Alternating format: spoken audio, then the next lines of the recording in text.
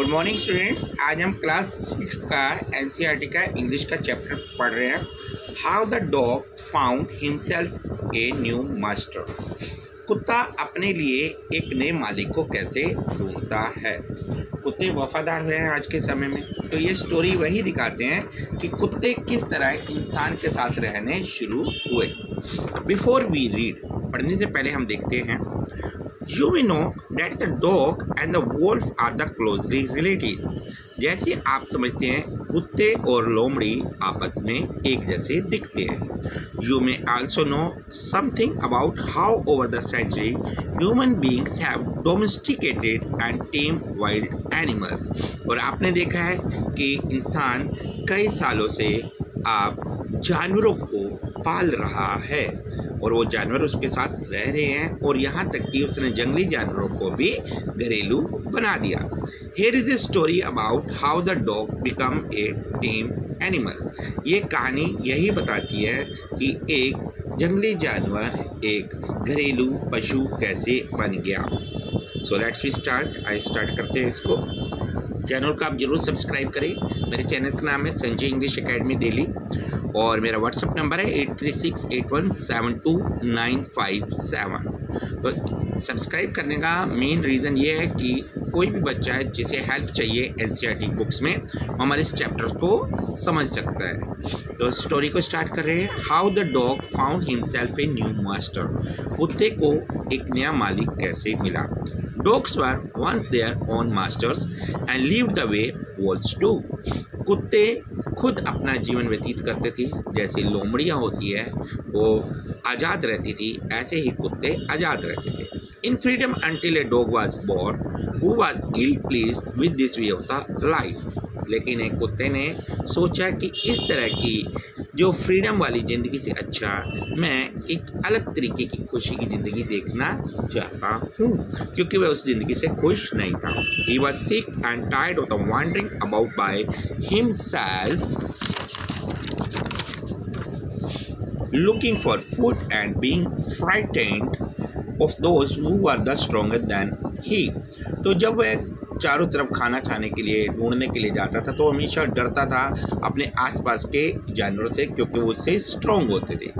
He thought it over and decided that the best thing for him to do was to become the servant of one who was stronger than anyone on the earth. तो उसने ये decide किया कि मैं किसी और को मालिक बना लूँ जो मेरे से ज़्यादा इस धरती पर शक्तिशाली हो।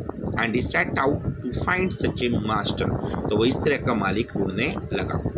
He walked and he walked and he met a kinsman of his, a big wolf who was as strong as he was fierce.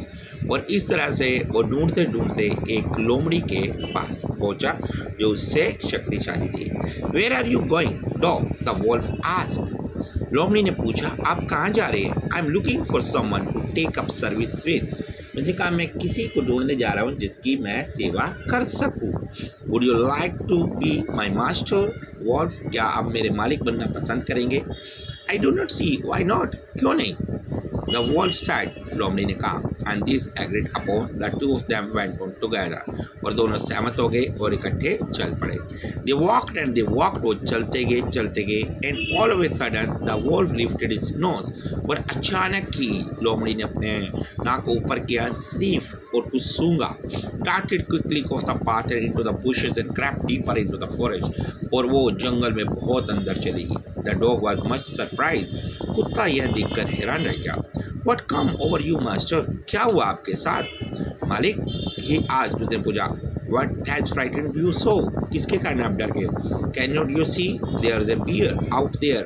क्या आप देख नहीं रहे? भालू आ रहा है वहाँ से। And he might eat up both of us, you and me.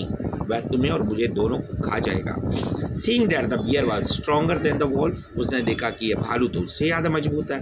The dog decided to take up services with him and he left the wolf and asked the bear to be his master. तो उसने लोमड़ी को छोड़ दिया और भालू को बोला, क्या आप मेरे मालिक बनेंगे? The bear agreed to this readily and sighed. और भालू तैयार हो गया। उसने कहा, Let us go and find a herd of the cows. आओ चले और गाय की झुंड को ढूंढे. I will kill a cow and then we can both eat our fill. मैं एक गाय को मारूंगा और हम दोनों अपना पेट भरेंगे. They walked on and soon saw a herd of the cows. वे चल पड़े और अचानक उन्हें गाय का झुंड मिला. But just as they were about to come up to it, they were stopped by a terrible noise. जैसे वहाँ पहुँचे तो उन्हें एक अजीब सा शोर सुनाई दिया. The cows were mooing loudly and running in a panic in the all direction. क्योंकि गाय ने कुछ व्यथित हो गई थी और इधर उधर दौड़ रही थी. The bear looked out from behind a tree. और भालू उन्हें दूर से देख रहा था. And then it too ran hastily deeper into the forest. और वह भी जंगल में बहुत अंदर चला गया. Now why did I have to come here? उसने कहा आप यहाँ क्यों आए हैं? Said to the dog. It is the lion who rules the forest in these parts. यहाँ पर शेर है जो कि इस तरफ अपना शासन करता है. The lion, who is he? वो कौन है? Do not you know he is the strongest beast on the earth? क्या आप नहीं जानती वे दुनिया में सबसे शक्तिशाली जानवर है? Well then I will say goodbye to you. तो मैं आपको अलविदा कहता हूँ. Bear, I want a master who is stronger than anyone on the earth. मैं एक ऐसा मालिक चाहता हूँ जो सबसे ज़्यादा मजबूत हो. And off the dog went to ask the lion to be his master. तो उसने शेर को कहा कि आप मेरे मालिक बनेंगे. The lion agreed to it. Lion इस पर सहमत हो गया. And the dog stayed with him and served him for a long time. और वो कुत्ते ने उसके साथ बहुत समय तक सेवा की. It was a good life and he had nothing to complain of, for there was no stronger beast in the forest than the lion, and no one here dared touch the dog or offended him in any way. तो वो काफ़ी समय तक उसके साथ रहा और उसने देखा कि उसे कोई भी अब छू नहीं सकता था और इस तरह का वो उसके साथ रहा. But one day the two of them were walking side by side along a path that ran amid bare cliffs when all of a sudden the lion stopped. एक दिन वो जब रास्ते में जा रहे थे तो शेर अचानक रुका. He gave a great roar and struck the ground angrily with his paw with such force that a hole formed there. और उसे बहुत खींच के पाव मारा अपने जमीन पर और एक वहाँ गड्ढा हो गया. And then he began to back away quickly. और वह वहाँ से अचानक चलेगा. What is it, master? Is anything wrong? उसने कहा क्या कुछ हुआ मालिक? क्या कुछ गलत हुआ? Asked the dog. कुत्ते ने अचानक सरप्राइज आश्चर्यचकित होकर पूछा. I smell a man coming this way. मुझे लग रहा है कि एक इंसान इधर आया. The lion said, we will better run for it or we will be in trouble. हमें यहाँ से भाग जाना चाहिए नहीं तो मुसीबत में पड़ जाएंगे. Oh well, then I will say goodbye to you. तो मैं आपको अलविदा कहता हूँ lion. I want a master who is the stronger than anyone on the earth. मैं एक ऐसे व्यक्ति को ढूंढना चाहता हूँ जो धरती पे सबसे शक्तिशाली हो. And off the dog went to join the man and he stayed with him and served him faithfully. और उसके बाद कुत्ता इंसान के साथ रहने लगा और तभी से इंसान के साथ स्वामी भक्त रूप में रहता. This happened long ago. यह बहुत समय पहले हुआ. But to this day the dog is a man most loyal servant and knows no other master. तब से कुत्ता इंसान का सबसे अधिक स्वामी भक्त जानवर है और वह उसी के साथ ही रहता है. बहुत ही अच्छी स्टोरी थी. तो आप इस स्टोरी को जरूर देखिएगा और चैनल को जरूर सब्सक्राइब कीजिएगा और बाकी बच्चों को जरूर सब्सक्राइब कराएं ताकि बच्चे इसका बेनिफिट्स ले सकें.